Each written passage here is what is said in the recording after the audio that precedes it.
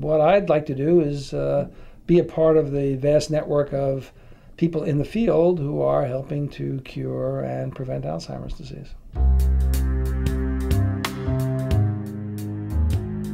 Dr. Mike Weiner is director of the Center for the Imaging of Neurodegenerative Disease. He is a pioneer in the field of MRI, magnetic resonance imaging. The center specializes in brain imaging. We develop MRI techniques in this laboratory. So this laboratory has physicists and engineers and computer scientists and computer programmers. And these individuals develop new and improved MRI techniques that give better resolution and better contrast, can be accomplished more quickly, and give more information. The goal of Dr. Weiner and his colleagues is to use MRI to improve the diagnosis and treatment of neurodegenerative diseases and conditions. Neurodegenerative simply means the death of neurons, brain cells. The brain is made up of gray matter, which is where the neuronal bodies are, the nerve cell, the main body of the nerve cells. And the gray matter is kind of like a big sheet around the outside of the brain. That's where you really do your thinking. Then there's the white matter, which is underneath the gray matter. The white matter is really the wires, the connections between the nerve cells. Then there's the cerebrospinal fluid, that is that there's water in the brain, which is in certain cavities. There are many types of MRI, and they all reveal different things about the brain. Structural MRI shows the structure of gray matter. Perfusion MRI illustrates blood flow. Diffusion tensor imaging is a picture of white matter. Susceptibility weighted imaging shows where iron is in the brain. MRI spectroscopy tells about the presence of various chemicals.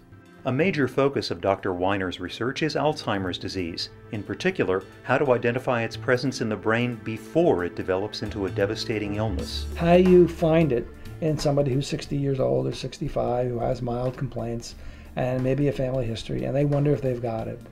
So we're working on trying to identify risk factors and trying to predict who's going to really develop cognitive decline and convert to Alzheimer's and who's not. A number of potential new Alzheimer's drugs are currently being developed. When they're finally ready to be tested on patients, Dr. Weiner and his colleagues will use MRI to help determine if and how the drugs are working in the brain. The pharmaceutical industry has invested $3 billion a year in trying to find drugs for Alzheimer's disease. And what they need is good ways to show whether or not their drugs work. And our MRI techniques are very useful for that, to show how MRI techniques can be used to monitor the progression of the disease. The Center for the Imaging of Neurodegenerative Diseases is home to many other important research projects as well. Post-traumatic stress disorder and Gulf War illness are especially seen in combat veterans. There is a condition called mild cognitive impairment, which is in many cases an early form of Alzheimer's disease. We study normal aging, so we just take subjects who appear to be completely normal of different ages and study them, and then follow them and study them again.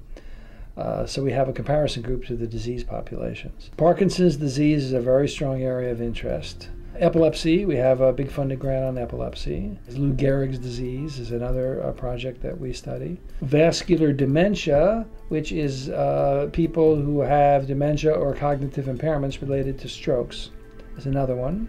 Frontotemporal dementia is another form of dementia, which is different than Alzheimer's or the others.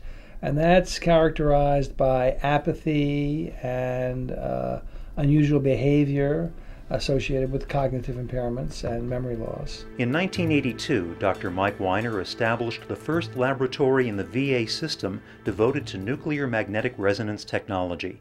A generation later, he and his fellow researchers helped lead the way in MRI techniques and applications. You know, in science, it's one of the most important things you decide is what is it you're going to work on, and you want to work in an area that's going to have some impact, that there's going to be some results, and it's going to be important to people, and Alzheimer's disease is such an area.